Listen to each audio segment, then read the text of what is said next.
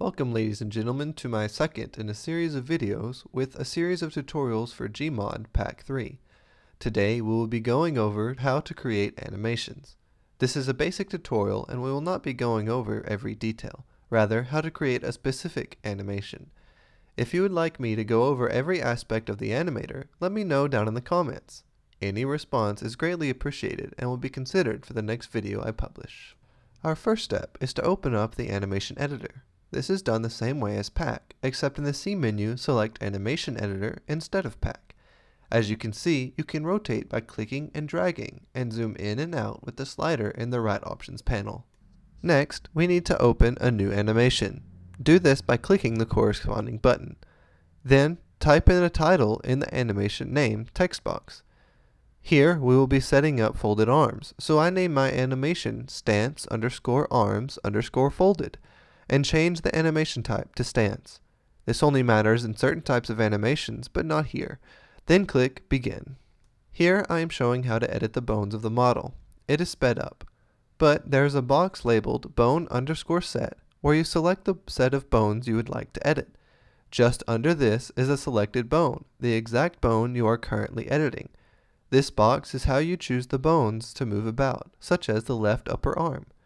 You may need to mess around with each bone set and each bone to get the desired effect. We need to extend the animation and create a restart position. I like to set the frame length for the first sequence for 0.5. This makes the beginning of the animation quick and simple. Then we need to right-click and duplicate frame to end. Do this twice. After this, we need to right-click where you want to restart the animation, in my case the second sequence, and click Make Restart Position. Finally, we need to save. To do this, click the box labeled Save Animation to File, and then click Save. This will save it to the animation folder. But the animation is not turned on or added to PAC. Let's do that now. This is where the push or other file sharing programs come in handy. Open up your file sharing program. Here I am using Push, which is also called ShareX. With this particular program, you can click Upload, then File, and upload the file you need. It should be named as what you saved it as. Finally, copy the link. You will need this. Now return back to your game and open up PAC. Right-click anywhere, then hover over Advanced, then click Custom_Animation. In the URL box, paste the link we just copied from the file sharing program. Now create an event by right-clicking on the group and clicking Event. In the Event box, type Command or click the three dots and find the Command option. Either one is fine. In the Find box, type in a command reference. Here I use arms folded. After this, drag the event to the animation we created earlier. This should activate the animation. To stop this from happening, we need to tick the invert box on the event.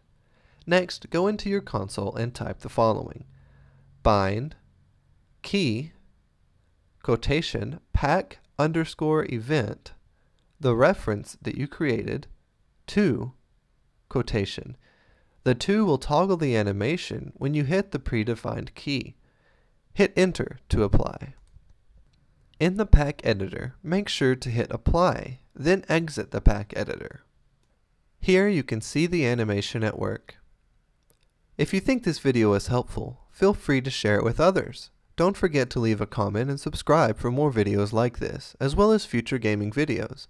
If you have any questions, I would love to hear them. I am always open to new types of videos and other media.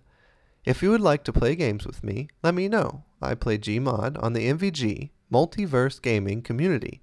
If you would like to find out more about this community, head over to www.multiverse-gaming.uk. I look forward to seeing you all in-game and in the comments. This is your favorite Moo Moo, signing off.